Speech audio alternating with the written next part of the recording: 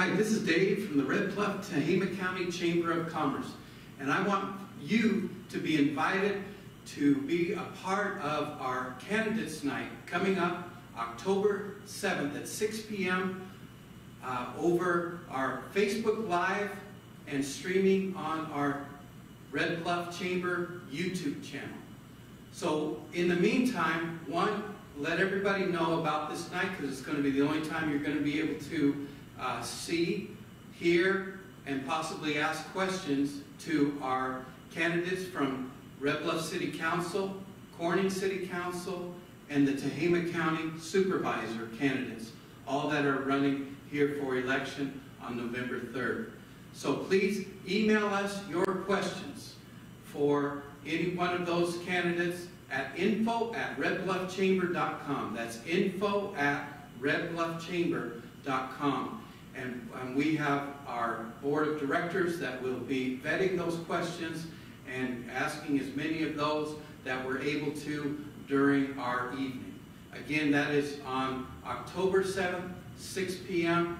We will not have an audience, so you're going to have to watch it via our live stream on our Facebook page of the Chamber and our YouTube channel on the Chamber. Also, in addition to that, KBLF will be also streaming that, our local radio station, 1490 AM, so you can catch it there if you can't do it on YouTube or social media. The other thing is Daily News will be here as well, and they are going to transcribe the proceedings and the answers, and they're going to have in the newspaper for the next few days after that, so you can hear from all the candidates or read about all the candidates so that you can be an informed voter. That's the whole heart of the Chamber in doing a community service like this, is so that our voters here in Tehama County are as informed as they can be, and this is going to be probably the one event.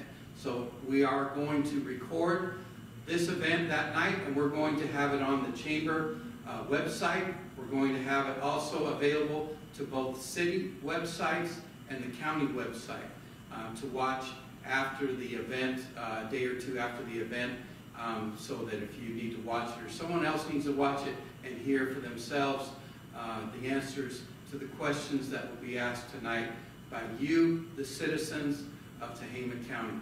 I just want to throw in a couple of announcements too regarding Chamber and small business.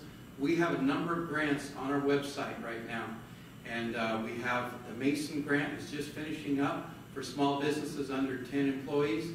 We just started a grant yesterday called the Recovery Grant for small businesses under 10 employees, $1,000 grants for that. You can apply online on our Chamber website, redbluffchamber.com.